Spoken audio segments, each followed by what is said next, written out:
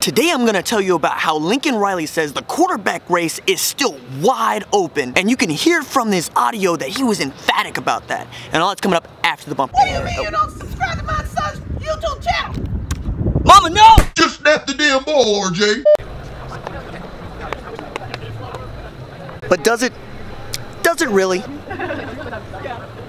Well, that ain't no joke, but, you know, not for the reasons that they want it to be. What's up, kinfolk? It's RJ Young. I am not on a step mill. I'm at Frisco, Texas for Big 12 Media Days, where Lincoln Riley gave an outstanding presser. But I also got to talk to guys like running back Rodney Anderson, and I asked him, what does he expect for himself in 2018?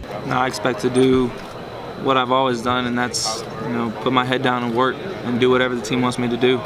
I feel like I've always been good at, you know, just following instructions and, you know, doing what the coach wants me to do.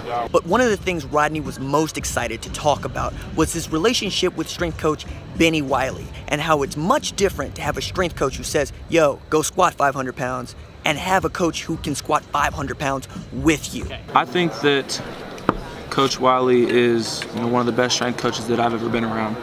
And you know, that's no sneak diss to Schmitty, because Schmitty got the job done, and, you know, he created a bunch of great players.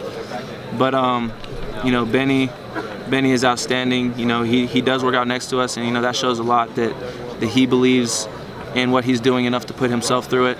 And so, you know, I feel like he's done a great job getting us in shape, getting us strong, and getting us ready for the season. And for a man of his age, no disrespect to Bennie Wylie, but you know, you over 40, dog, for him to be able to surprise a guy who is athletically as gifted as Rodney Anderson is no small feat at all. And Rodney spoke to how he gets surprised by Bennie Wylie on a daily basis.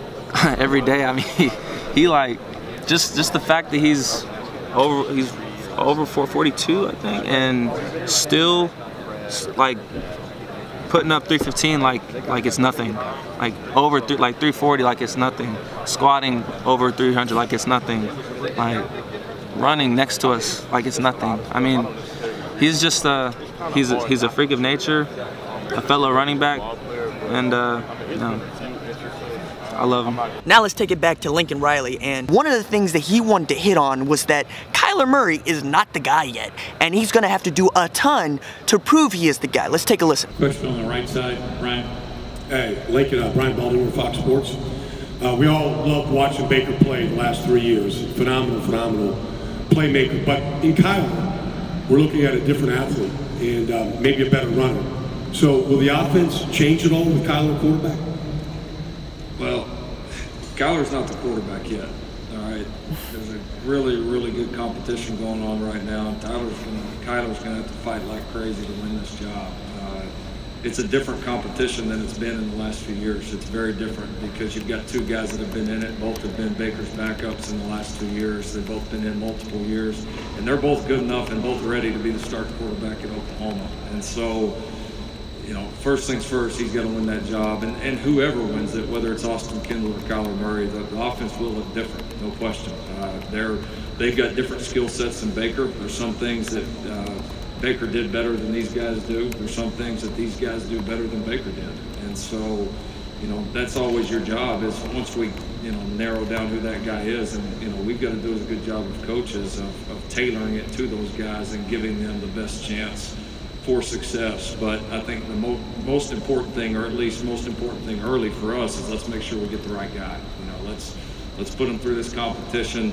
Let's test these guys. Let's really put them through it, because we got two guys that are more than capable of getting this team to where we need to be. So from these comments, we can ascertain that Lincoln Riley seems to be taking this quarterback competition extremely seriously. And because he knows that he's got two guys that can absolutely play the position, he's not willing to just give it to Kyler Murray. However, we all know common sense says Kyler Murray's gets 1 year of playing college football before he's going to go play pro baseball, and we have to believe that Lincoln is going to give the edge to that guy even in his subconscious. Or you can throw all of that out and just believe what he said there. You can listen to the full Lincoln Riley press conference on the Woosah podcast, which I will link above. I'll see you tomorrow. Deuces.